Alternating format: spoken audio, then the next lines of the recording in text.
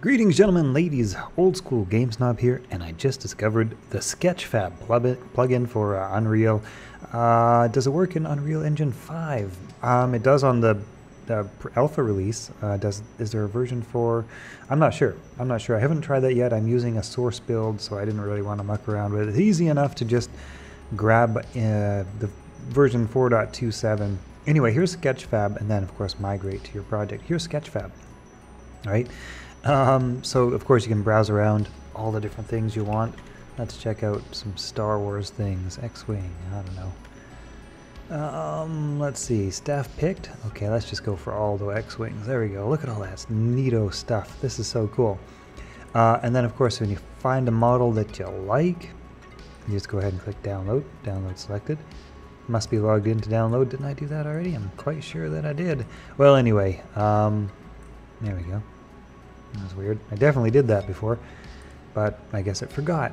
It was, like at least 2 or 3 minutes ago, so that stands to reason. Anyway, I have downloaded one of my models here, and basically once you download it, you just drag and drop it into your folder, drop it into your game, and I have this super cool ship model that I just downloaded from Sketchfab. Man, that's easy.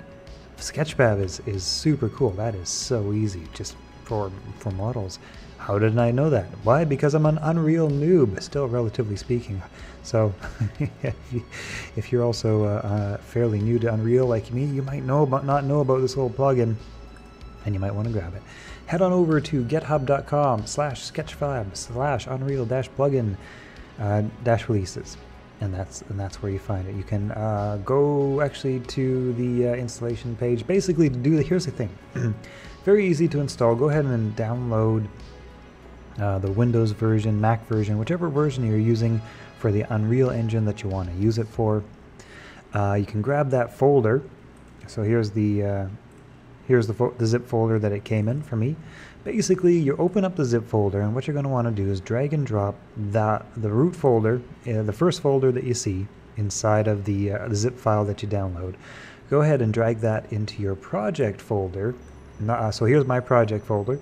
There's content, config, etc. If you don't have plugins yet, just create it. Just right click, create new folder, create plugins, and then drag and drop the Sketchfab plugin into your plugins folder. Go ahead and restart your project, and when you do so, by default, it should already be enabled.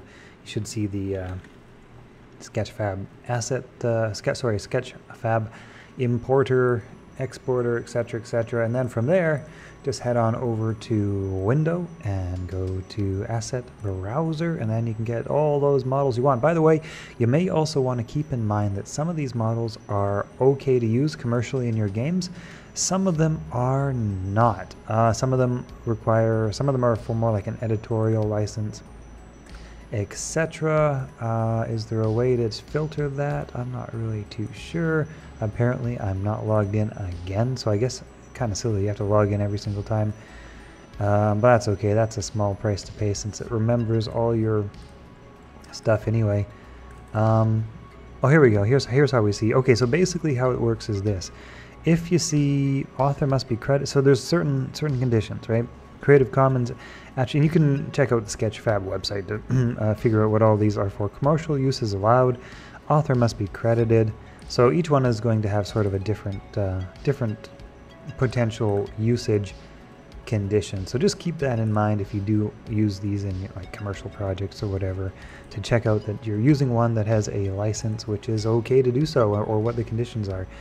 Okay, well, hope you guys have enjoyed this video. Man, this is cool. I'm stoked. Like that's so easy. The library is huge, and it's so easy to grab your models. Man, oh man, the things you don't know about as a fairly new noob to Unreal, even though I've been like learning now for probably like on and off almost a year, like 6, 7, 8, 9 months probably.